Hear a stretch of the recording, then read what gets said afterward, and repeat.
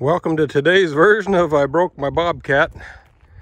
This is an 863G Bobcat. And what's going on with this thing here today is I was driving it, running my stump bucket.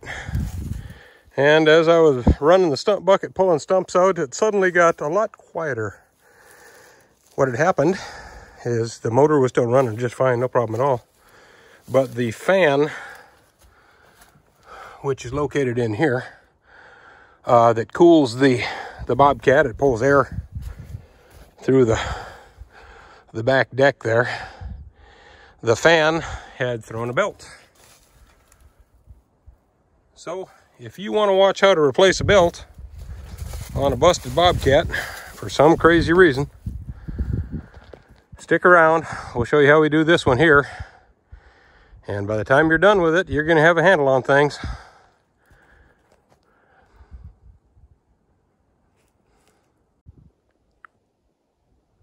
So, once you get the cab up, I don't know why I've got to always lift the cab for everything on this thing, but you do.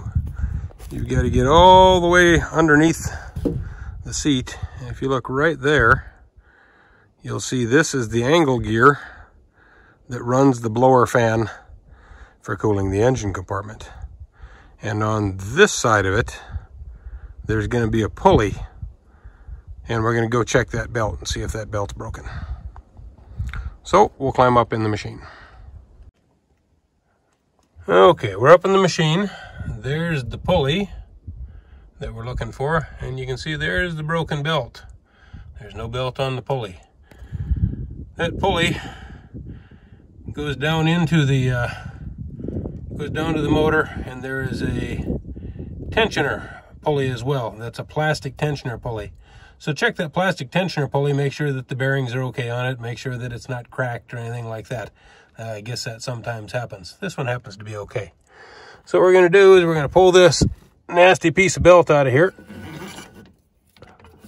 And we're going to replace that belt. What's the best way to replace that belt? Like with anything you do on a Bobcat, any way you possibly can, because you can't reach anything. So we're going to try it from this side and from the door side as well. They tell me removing the battery is a good idea. I'm going to try laying something over the battery so I don't get acid on me and try to work around it, because removing the battery on this machine is kind of a pain in the hiney too. All right, here's the new belt we picked up. This one is a Bobcat belt. It's good for this 863G series. They needed to know that it was a 2-speed machine in order to get me the right belt. They believe this is the one with the lug traction on it. I picked up both belts just in case, because there's 2 possible options and they're an inch different each. And I just got no kind of luck with getting the right one the first time around, so I bought them both. I'll just return the one that I don't use. Let's get this thing put in. Tools I use for this job is a long pry bar, a socket with a long extension, and a 9/16 socket, then another small socket wrench with a 5/16 Allen wrench. All right,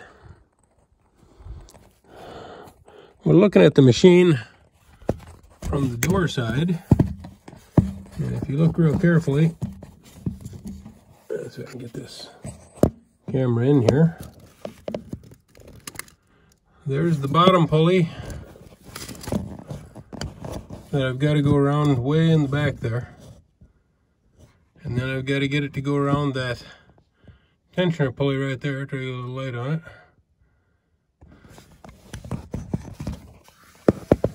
it. There's the tensioner pulley. And there's a keeper on that tensioner pulley that I've got to tuck the belt under. And then it goes around that 3rd pulley up top that we looked at already. I had to loosen the bolt on that tensioner pulley in order to be able to get the belt under the keeper.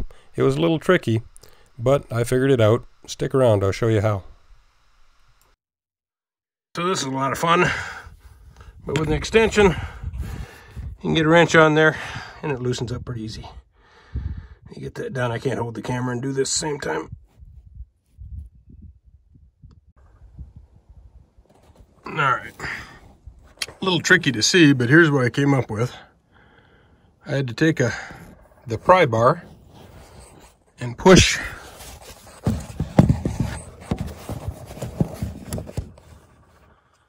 the tension wheel forward and put a wrench on it with the Allen socket to hold it tight on this side, and then I have to go to the other side of the machine under the cab and tighten things up from there and loosen things up from there. This is the only way I could get this to work. But I was able to get the belt on. Well, there you have it. The belt turns and I don't get any squeaking from the bearings or anything like that, so I guess we'll call this one a success.